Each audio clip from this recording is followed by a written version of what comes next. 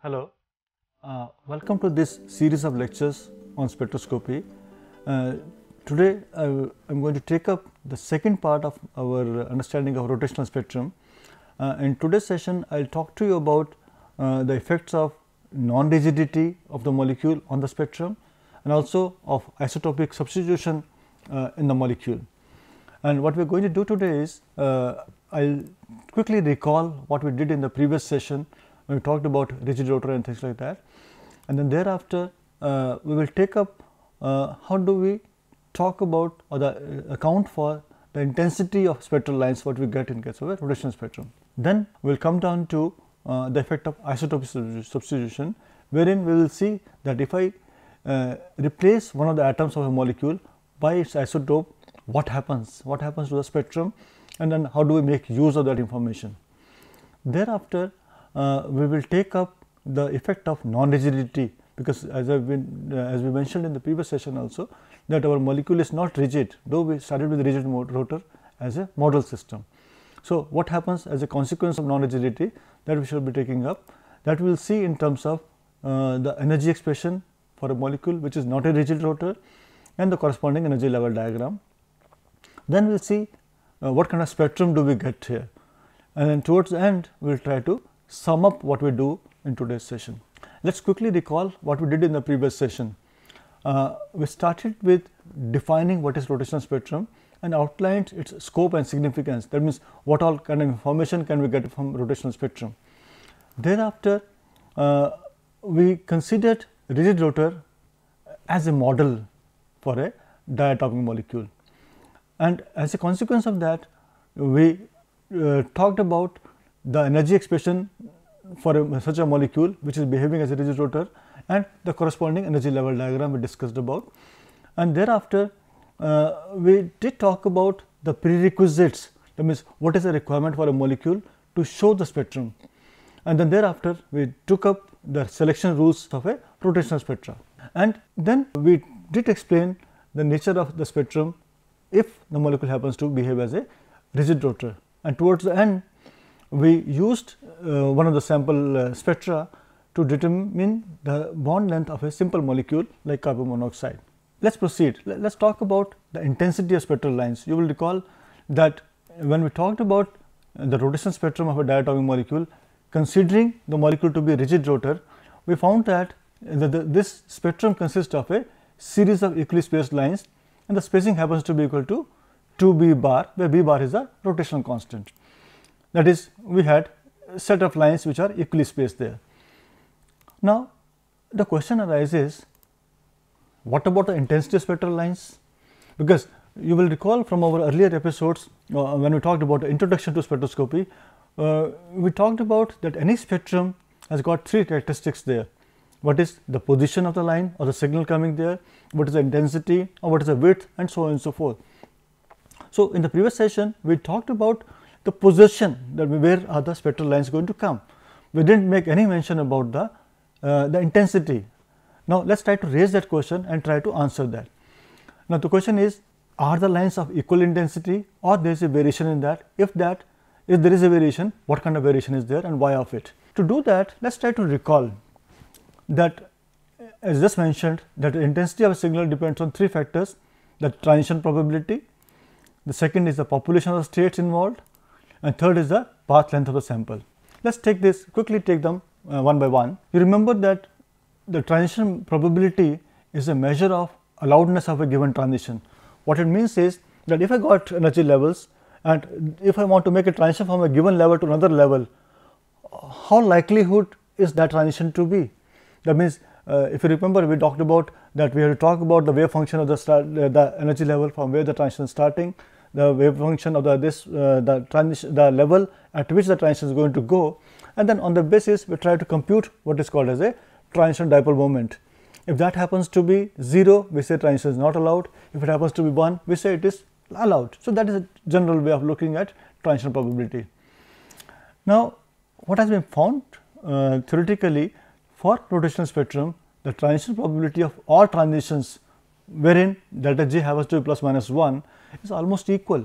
That means, all the transitions we mentioned about, say from 0 to 1, 1 to 2, 2 to 3, 3 to 4, all of them are equally likely.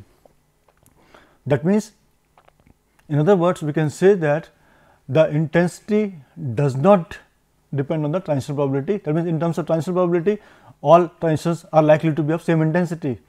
That means, we have to consider the other two factors, which happen to be the population of energy levels and the concentration of the molecules we are taking there, concentration of solution or whatever system we are talking about, what is the concentration there. We will come to that later on.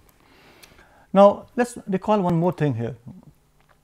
You remember that what happens is, if there is a transition which happens from say any two levels, say from energy level E1, E2 and E3, let there be three energy levels there. Now, suppose I am talking about two transitions, say from energy level E1 to E3 or from E2 to E3.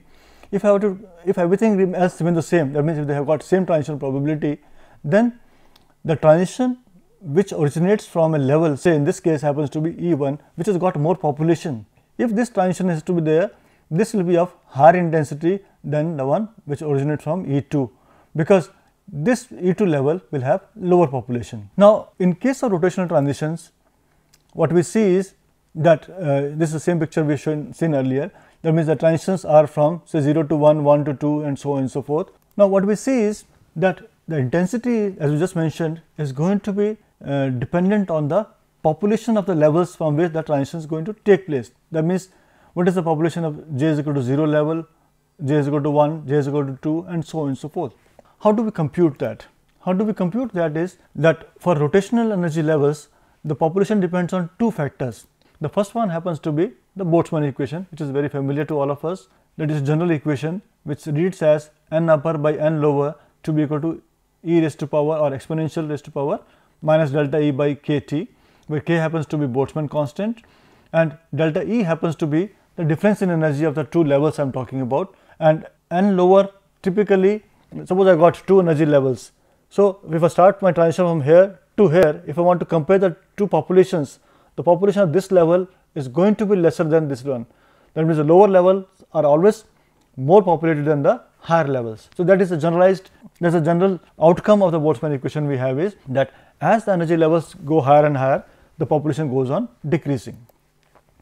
And second factor which matters in the context of the population rotation energy levels is the degeneracy of energy level.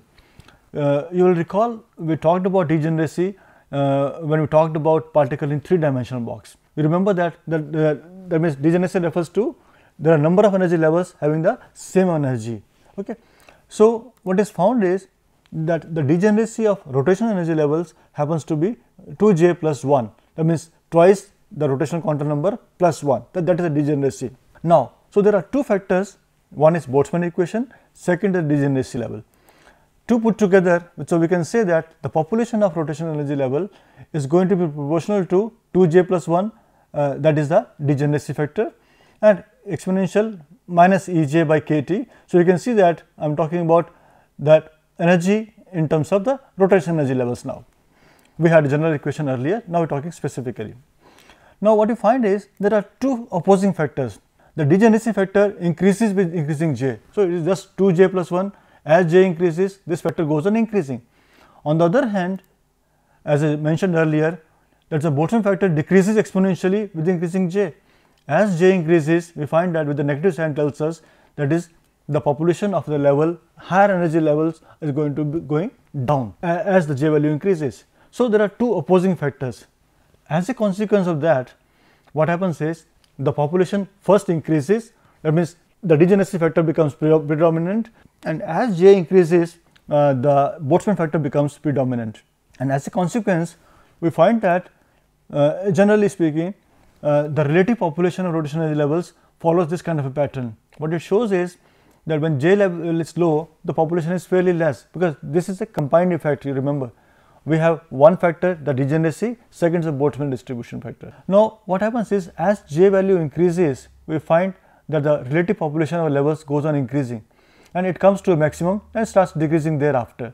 That means, in the first half of it, that means before the maxima, it is the degeneracy factor which is predominant, and in the later part it is a Boltzmann distribution or Boltzmann factor which becomes significant there. Now, as a consequence of this, what you have to really take note of is that it passes through a maxima, and the level which has maximum population can be shown to be equal J max. The J value for which the population is going to be maximum can be shown to be equal to K into T to HC B bar minus half. So, that is a simple derivation which you can do. Now, what is important is that how does it translate into the spectral intensity? Let us have a look at the picture here. What you find is that there are different energy levels there, and the corresponding transitions, what you find that if I start from say 0 to 1 level or 1 to 2, 2 to 3, we find that the signal happens to be very small to begin with, then the larger one still larger and comes down, it comes to a maximum and starts decreasing. That means, it is a reflection of what we just talked about, distribution of the relative population of different energy levels there. There are two things here, let me recall for you, that is, as regards the spacing, as regards the position of lines go, they happen to be same, we still are having things as equidistant, but what has happened is the lines are not of equal intensity, the intensity increases, comes to a maximum, starts decreasing thereafter. So, that is a kind of spectrum I will be observing. Okay. Let us move further. Let us move further and see that let us have a look at a small problem to solve here. Say, calculate the most intense line in case of the spectrum of a carbon monoxide at the temperatures given as 300 K and 300 degrees centigrade. So, chosen temperatures which are far different from each other, and we are given the rotational constant to be 1.91 centimeter inverse. It is same as what we computed in the previous episode. Now, what I want to show you by this is, that is, I have given a formula which is very straightforward, and we have these values which are known to us, that is the Boltzmann constant, Planck's constant and the velocity of light. I just simply substitute in that, and what I find is that J max happen to be 7 at 300 K, that means about 27 degrees centigrade, and happens to be 10 at 300 degrees centigrade. What it means is, as the temperature increases, that the maxima, the level having maximum intensity also move to a higher J value. So, that is the significance of this equation we had. Now, let us move further, and try to see that if I have a molecule, a diatomic molecule, I have a rotational spectrum for that, and if I replace one of the atoms of the molecule by one of its isotopes, what kind of effect I am going to observe? Let us understand that. So, we know that isotopic atoms are chemically identical, whether it is we talk about say C12 or C13, chemically there is no difference between them. The only thing is they differ in terms of their masses. And secondly, in a molecule, if I replace one atom by its isotope, say I replace oxygen 16 by oxygen 17 in carbon monoxide molecule, nothing is going to happen to the chemical properties of carbon monoxide, that remains the same. The only thing is the mass will change, but the internuclear distance, that is the bond length, also will remain unaltered, it remains the same. As I mentioned, the total mass will change, and consequently the moment of inertia will change. So, you remember we mentioned about moment of inertia to be a very significant factor when you talking about rotational motion here. So, by doing isotopic substitution, what I am expecting is, I am expecting that the moment of inertia of the molecule will change, and as a consequence we are going to expect some kind of a change in the spectrum. Let us see what happens here. Now, if I do substitution, we said that our moment of inertia changes. If a moment of inertia changes, we know that moment of inertia is related to the rotational constant. That means, we had B bar to be equal to h by 8 pi square I c. So, if this I increases or decreases, same will happen to the B bar. That means, there will be inverse relationship. If this increases, B bar is going to decrease, and so on and so forth. That means, if the isotope is heavier than the atom being replaced, then value of I will increase, rotational constant will decrease. That is typically what is done. Okay, that is fine. That is, B bar will alter depending on the mass of the isotope being substituted. And if I look at the rotational constants, we have just seen that rotational constant is inversely related to the moment of inertia. So, what we see is, if I take the ratio of B bar to B bar prime, where B bar is the rotational constant of the molecule when it is a normal molecule where a given isotope is there. If I replace that by say another isotope, then the B bar gets changed to B bar prime. And if I just substitute the value of these B expressions, we find that the ratio of these two B bars, that means B bar, the normal one and the substituted one, happens to be inversely related to the corresponding reduced masses. So, let us see in what way does the energy level diagram get altered if I make an isotopic substitution. Now, what I am showing you here is there are two sets of energy level diagrams, one for a normal carbon monoxide molecule wherein there is a carbon 12 isotope. If I replace carbon 12 by carbon 13, what I find is the energy level diagram becomes slightly different here. That means the energies at different levels get altered. And what we observe here is if I am replacing carbon 12 by carbon 13, essentially I am using a heavier isotope. When I am using a heavier isotope, the reduced mass of the molecule will increase, which in turn will mean that my moment of inertia will increase, because that is mu r square, r remaining constant. If I increases, then what happens? My B bar will decrease, because B bar is related inversely to I. So, that you can see here, that is manifested in terms of, because the difference in energy levels happens to be, so this happens to be 0, 2 B bar, 6 B bar, 12 B bar, 20 B bar, and so on and so forth. Now, since B bar has decreased, so what happens is these levels get slightly closer to each other. In terms of spectrum, what you find is, say this is the normal spectrum we had here, the bold yellow colored lines here, that is the spectrum for my normal molecule carbon monoxide with carbon atom being C12. If I replace this by C13, what happens is the spectral lines shift. We find that they get narrower and narrower, because now this gap is not same as before. So, this shift will be a consequence of replacing a given atom by its isotope, and this is a significant shift here, because B bar now will become B bar prime. The characteristic will remain the same, and this change in spectrum on isotope substitution can be used for the determination of atomic mass of isotopes. I have just taken the same example here. If I replace carbon 12 by carbon 13 in carbon monoxide, we find that the B bar decreases from 1.9218 to 1.836. That means there is a decrease in the B bar value. So, for this information can be made use of in terms of this relationship we had earlier, wherein the primes indicate the heavier isotope. So, substituting the values from the spectrum, what we get is that the ratio of B bar to B bar prime is 1.046. Let us equate this to the ratio of our reduced masses, and substituting the atomic masses of the isotopes here and equating it to 1.046, the experimental value of this ratio, what we find is we get an expression which can be solved for m prime, and in the process what we get is atomic mass of carbon 13 to be 13.007. This is in excellent agreement with the actual value, which happens to be 13.00335. That means the error is less than 0.02%. That's fairly good. So, in addition to getting the atomic masses of different isotopes, we can use rotational spectrum even to get the isotopic abundances of different isotopes of a given element. What we do is, in such a case, we compare the intensities of the lines. So, that gives you information about the isotopic abundances. Okay. Let us move further. Let us now talk about non-rigid rotator or non-rigid rotor. You remember that we have assumed so far that the diatomic molecule happens to be rigid with constant internuclear separation. But the question is it really rigid? Because we know that the molecule executes vibrational motion. We all know fairly well the molecule is not at rest ever, it is always vibrating. If it is vibrating, then of course this bond length does not remain constant, it keeps varying. And also besides this, if I go for higher J values, that means you remember that when J was equal to 0, the molecule is not rotating at all.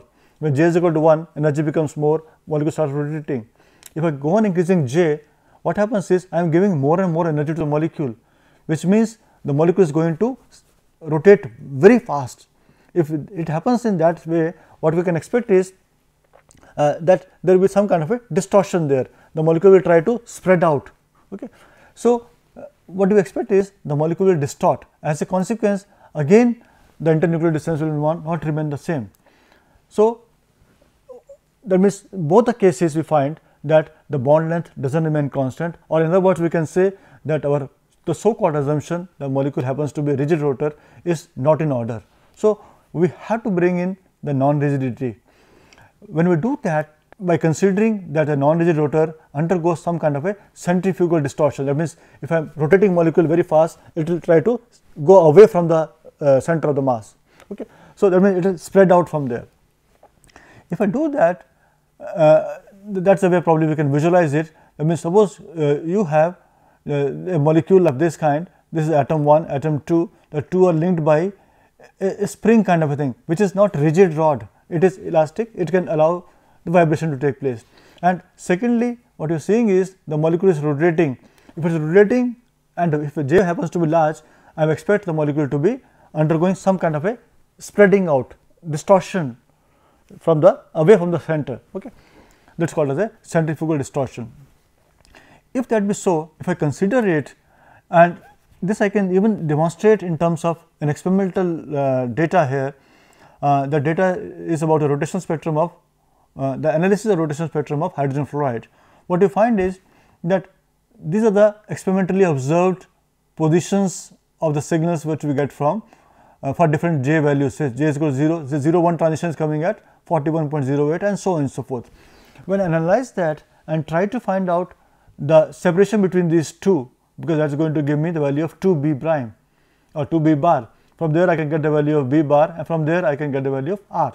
So, what we find is that if I try to compute the value of R from the different signals I am getting in the spectrum, we find that the value of R goes on increasing gradually. So, from 0.0929 it goes up to 0.0969. That means there is a spreading out, there is a extension, there is a stretching of the bond, that means there is a distortion coming into play.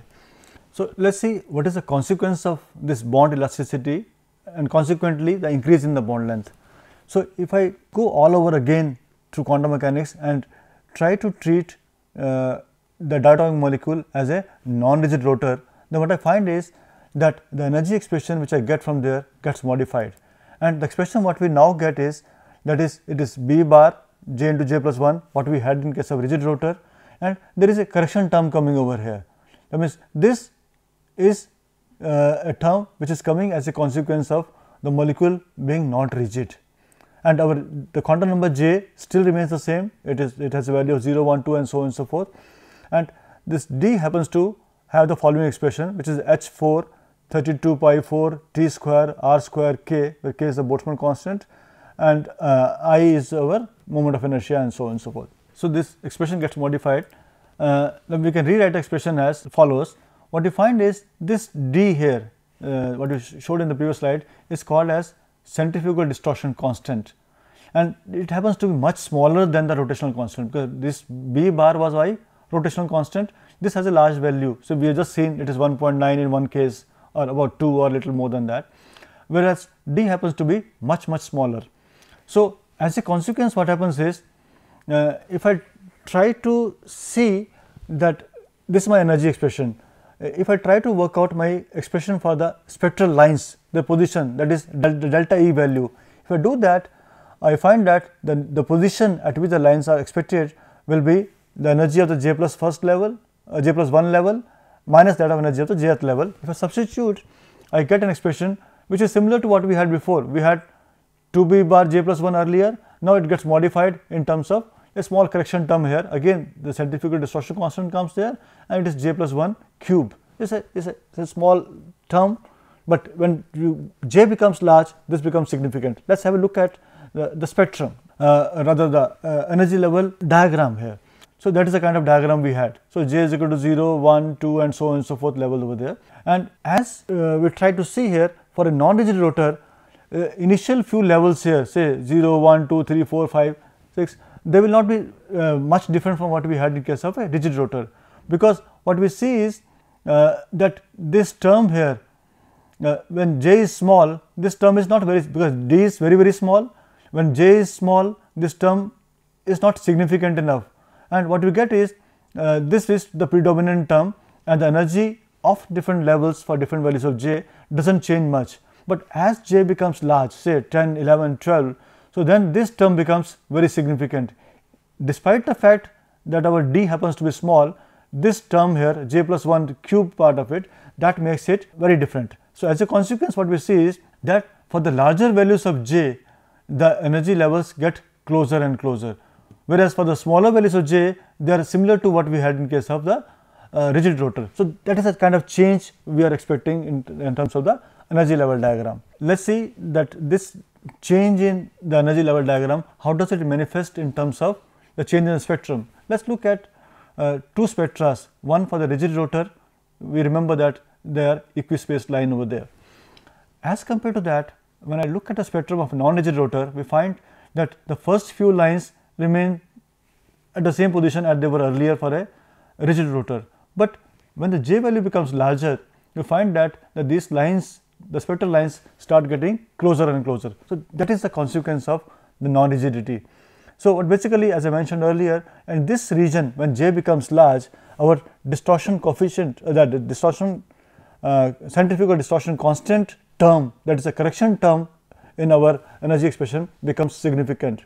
You remember, it is minus d j plus 1 cube. So when j becomes large, this cube becomes very large, and even if the d is small, this term becomes significant. That is, as a consequence of the non-rigidity, we find that the lines for higher j values get closer and closer. So that is the effect of our non-rigidity. Now let's quickly sum up what we have done. What we have done today is we have reviewed the previous session wherein we talked about the diatomic molecule to be a rigid rotor. Thereafter, we discussed the factors responsible for the intensity of spectral lines in rotational spectrum. You will recall that the first episode we did not talk about anything about the intensity. Now we talked about the intensity. Thereafter, we explained the effect of isotopic substitution on the rotational energy levels and consequently the spectrum coming from there. Then we saw that how can isotopic substitution be used in the determination of isotopic masses, and then we argued for the non-rigidity of the molecule, because we talked about that the molecule is vibrating, and also for j values larger, the molecule is likely to get distorted. And thereafter, we explained the consequences of elasticity of the bond in terms of the changes in the energy expression, and thereafter in terms of the energy level diagram, and consequently the resulting spectrum from there. So that is all what we have done today. In the next session, we will talk about vibrational spectroscopy.